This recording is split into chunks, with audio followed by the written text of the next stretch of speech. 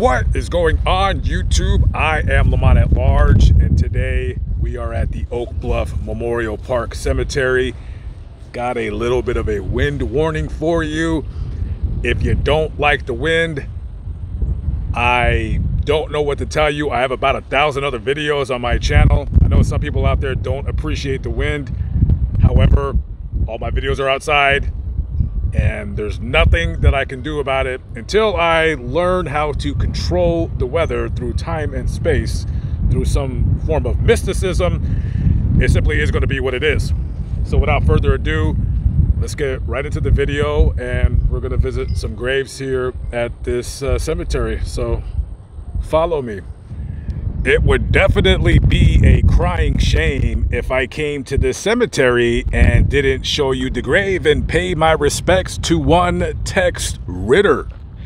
If you don't know who Tex Ritter was, then you were not a little boy or a little girl growing up in the 1930s and the 1940s. This guy was a very, very well-known and famous cowboy actor in those times throughout the 30s, 40s, and 50s and 60s. If you watched a Western and you were into that culture, if you will, you definitely have seen his movies or TV appearances, and you probably listened to a song or two from him. He was born out here in Texas in 1905. Originally, he was going to school to become a lawyer, and he said, yeah, I'm just gonna go ahead and be an actor. And he made the right career choice, that is for sure. This guy has been over 70 movies, many TV appearances, like I said. And here's a fun fact. When Capitol Records first started, he was the first artist to sign with them. So a little bit of fun history for you. And had a little bit of a taste for politics, if you will. He ran for Senate in Tennessee in 1970, lost that race, even though he did run basically on his name of being well known and famous or what have you. And that last name Ritter, you might know that name because he is the father of famed TV comedian, actor extraordinaire. You know who I'm talking about, and I'm talking about John Ritter. Of course, from Three's Company fame. And this is his grave right here. Now, Woodward Maurice, that is his name, Woodward Maurice Ritter, but nickname's Tex. A very, very, very famous actor. He might have been in the top 2 or 3 famous cowboy kind of Western type actors on TV, right, when it was coming about. And he sadly passed away of a heart attack 10 days before his 69th birthday.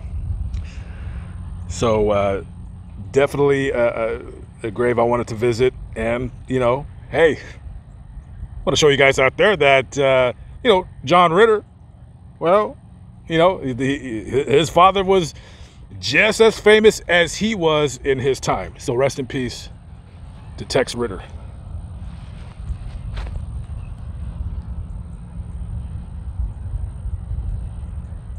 Sarah Jane Block, August 4th, 1884 to June 12th, 1983. I will keep it night and day. I always wonder when I see these on stones, these sayings, I always wonder what it meant. Maybe a saying that she would often say. 2 families are remembering their loved ones who were killed in tragic crashes in Bridge City 3 years ago. Jillian Blanchard and Robert Jackson were both killed by the same intoxicated driver. 12 News anchor Brenda Matuidi shares how their families are honoring them years later.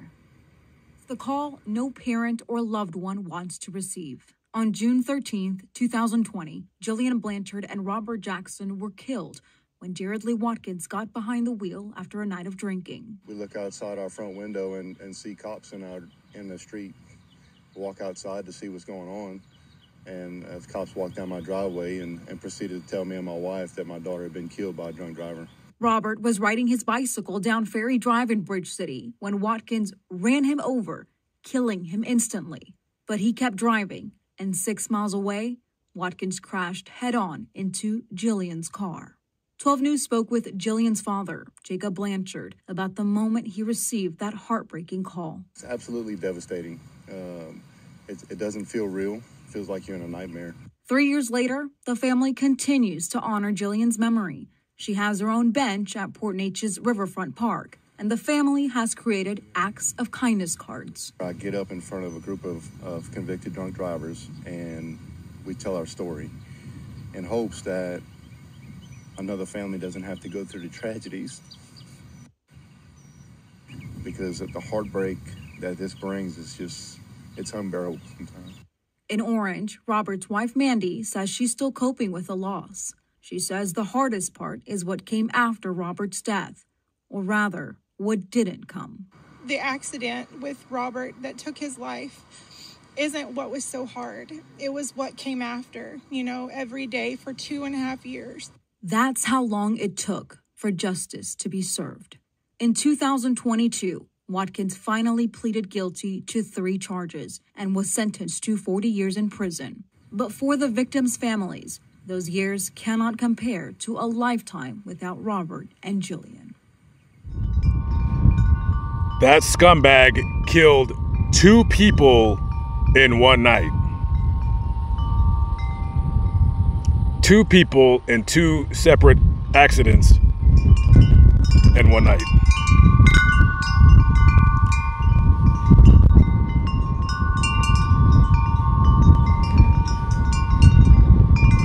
Well, the public will not have to worry about that man for the next 40 years.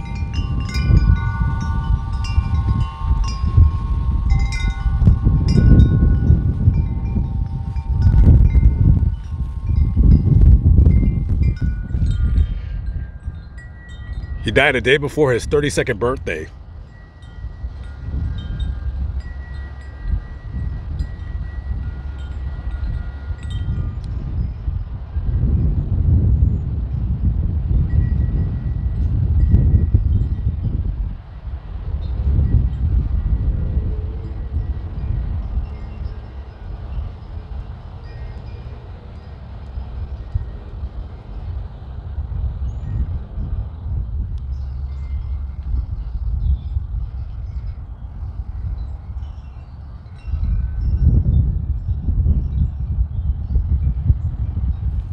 There was a man who was being chased by the Beaumont Police Department named John Wesley Narrow, who was wanted for assaulting his own mother. That's definitely a man that you want off the streets.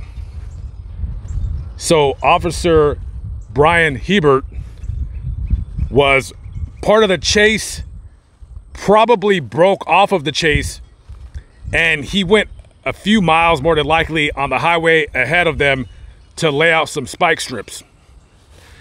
As he pulled over his car to pop the trunk to get the spike strips out, that clown intentionally mowed him down.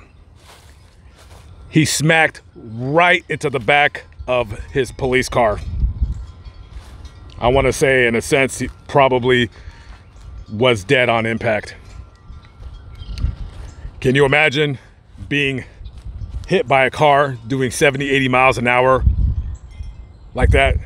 I can't even imagining the sickening thud that was probably heard as he intentionally did that. That was not an accident. This is Officer Hebert's grave right here.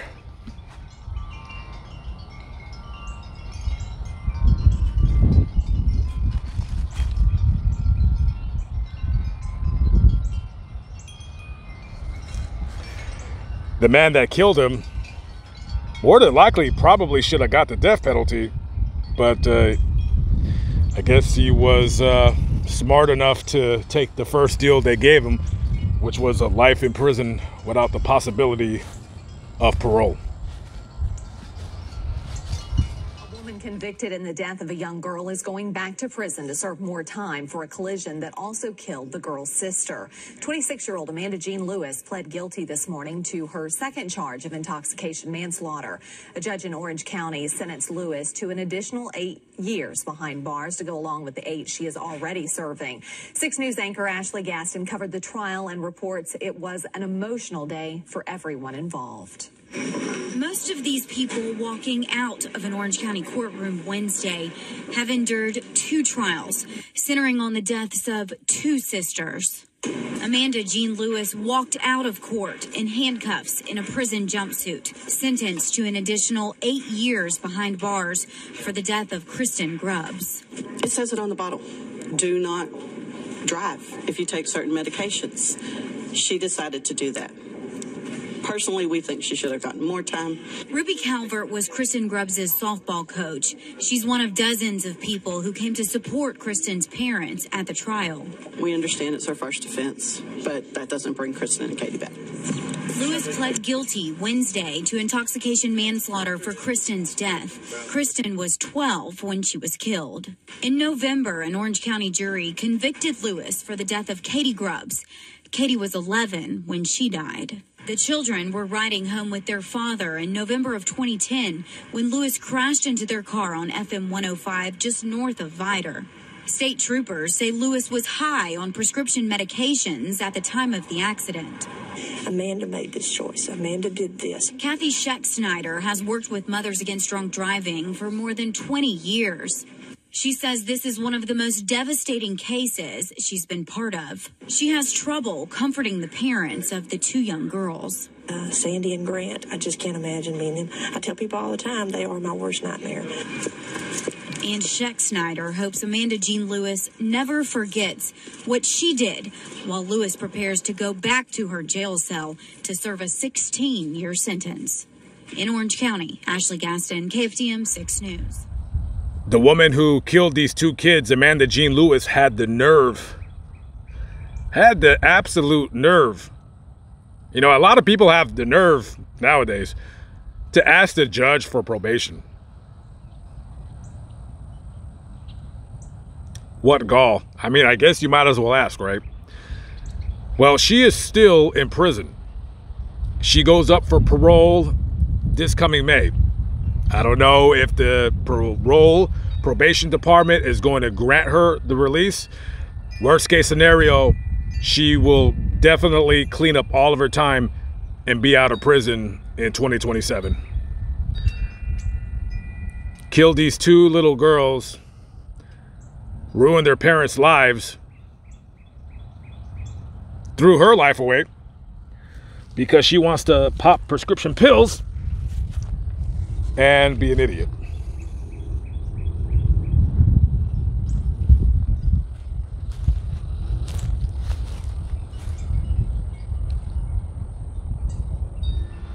Bubba, you may be gone from this earth, but you will never be forgotten. You will be waiting for each of us when we cross the river of life, your loving family and friends. Hearts are hurting in Nederland. The community is mourning one of their own. 17-year-old Hunter Guidry died this week after battling a rare form of brain cancer.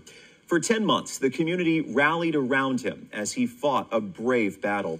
Now his family and friends are preparing to say goodbye, and they're reflecting on his legacy. Here's 12 News reporter Dominique Lay. We'll all miss him a lot. It's going to be really hard, but I know he doesn't have any more pain. Fighting back tears, Karen Bauer's heart is heavy. She lost her boyfriend Wednesday. Hunter Guidry bravely fought glioblastoma, an incurable brain cancer, and Karen was with him in those final moments of that fight. I'm going to miss his personality. I'm going to miss having someone to talk to about anything and everything. I'm just going to miss his voice. Yeah. A voice that was filled with kindness. Family friend Carrie Hackbarth says Hunter was witty and caring, and it was his one-of-a-kind personality that drew her son to become Hunter's best friend. Him and my son would make these hilarious videos, and Hunter would come to my house and eat all the snacks and blame it on Carter, and I knew if Hunter was coming over, I had to have breakfast bowls in my freezer because, that during the night, he'd eat about 3 of them. When Hunter got sick, the community came together, strangers and business owners rallying around him to show their support. Vanessa Broussard, an owner of Zaza's Boutique, was one of the small business owners to help raise money to help Hunter fight his cancer. The entire community prayed for the best outcome against this monstrous, aggressive form of cancer.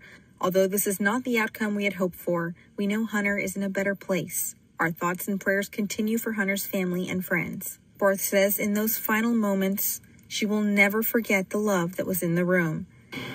It was heartbreaking and beautiful at the same time because he isn't suffering anymore. He fought really hard till the end. He fought till the end. I think sometimes as people, we truly don't understand fully when we say life's not fair. I think a lot of times we take saying that for granted.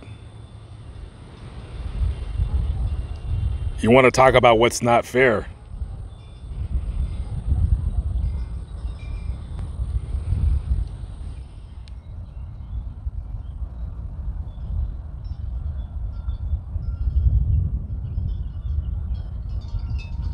This is Officer Lisa Renee Legata Bulow, March 6, 1971 to April 27, 2007. I apologize if I said the last name incorrectly. There's a couple variations of how to properly pronounce that name. Only 26 years of age. On April 27, 2007, she was on the side of a freeway. I'm not 100% sure if she had somebody pulled over or something along those lines. Maybe she was directing traffic over a previous accident, but a drunk driver ran right into her and knocked her over the freeway onto the bottom below of a service road. My God. And just a stupid knucklehead. Another DUI driver. And the man responsible for that ended up doing 11 years in prison, so he's out now.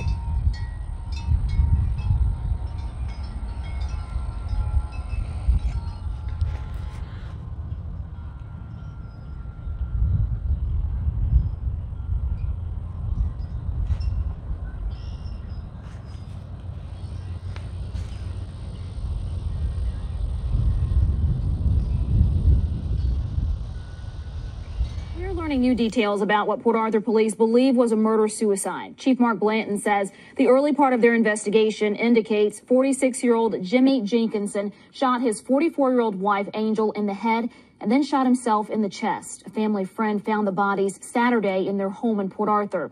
Today, Fox 4's Haley Bull spoke with family members still in shock. She was gorgeous. She was so precious to us. Shannon Castillo is remembering her sister. She lived for her boys. That was her whole entire life. She was like my best friend.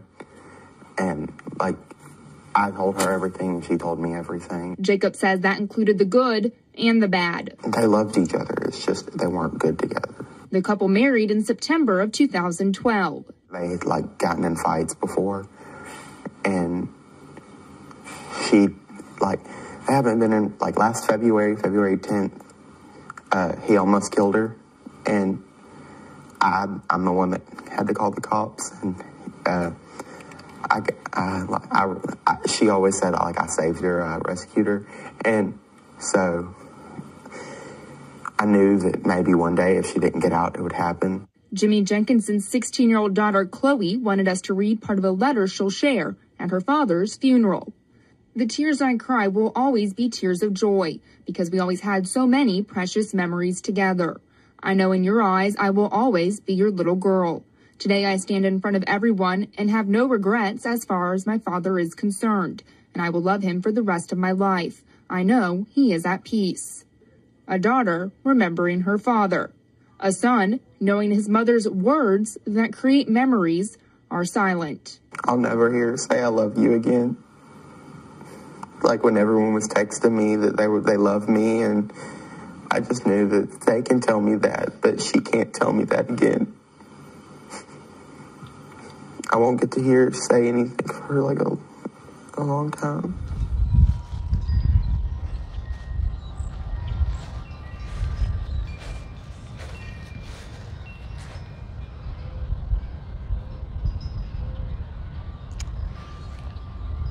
Her father died 3 months after his daughter was murdered.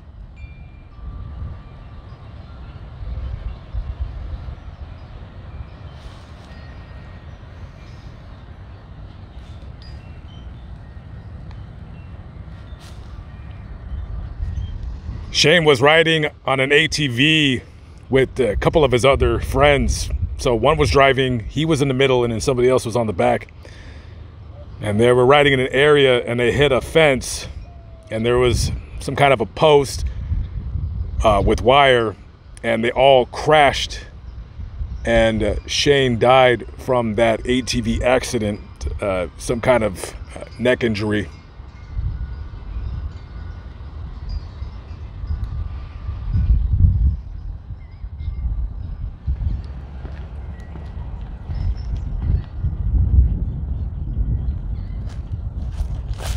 Live, but not live, but still alive by the grace of God. I am Lamont at Large. I'll see you on the next video. Have a good day, y'all. Peace out.